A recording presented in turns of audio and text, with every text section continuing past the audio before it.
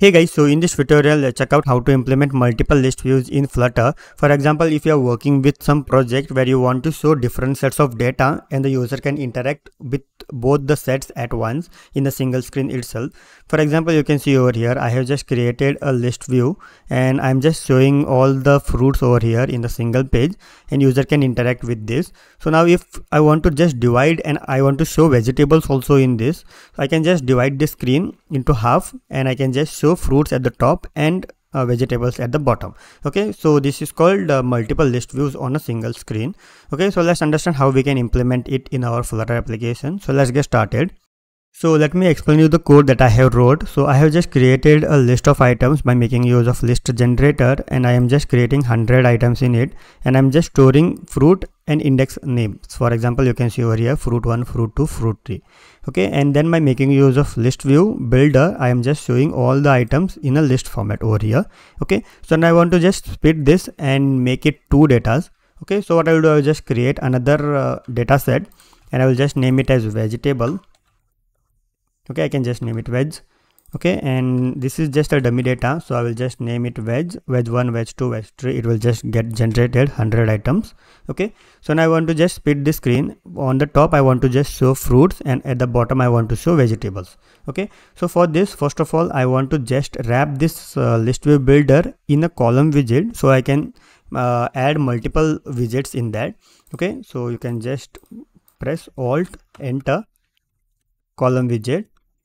Okay, and then here I can just make use of cross axis alignment and I will just name it as start. Okay, so now I want to just show a heading over here that is fruits and vegetables. Okay, so I can just make use of container widget for that. So container, something like this, and I can just make use of widget width property and media querying dot of context dot size of the screen that is available dot width. Okay, and then I can just give a color to this container widget. So color I can just give as blue, and child property I can just give a title named fruits. So now if I refresh this, so you can see you will get this container over here.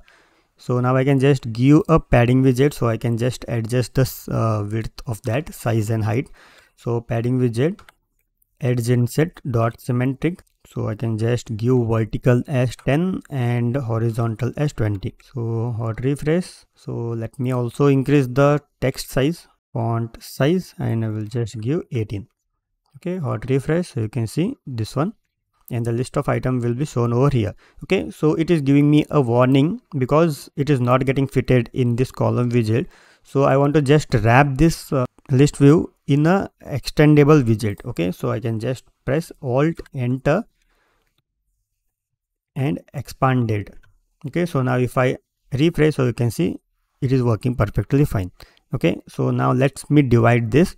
Down of this I can just give one more property, so I can just make use of this widget itself, paste it over here, and I will just name it as veg, and I will just change this color to some other color. Let me make use of black. Okay, and let me change the text color to white. Okay, so that it can be visible. Okay, refresh, so you can see at the bottom you can see there is a container widget, and at the bottom of this vegetable that is container widget I want to show another list view, so I can just use this thing. Okay, so instead of copy pasting I will just type it so that you can understand. So first of all I will just create a list view, and list view dot builder I'm going to make use of because I want to just generate the data as per this data list. So over here there is a property called as item count.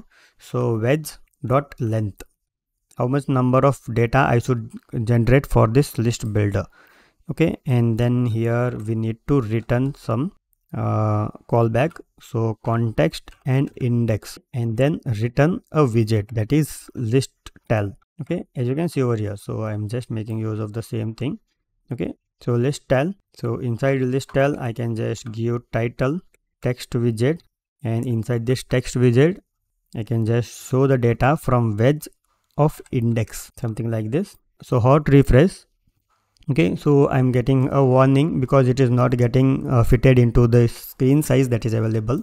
So I want to just wrap it with the expandable widget. So Alt Enter, expanded, refresh. So you can see I have just fitted this list of items into two different screens, so the user can interact with both the list at once.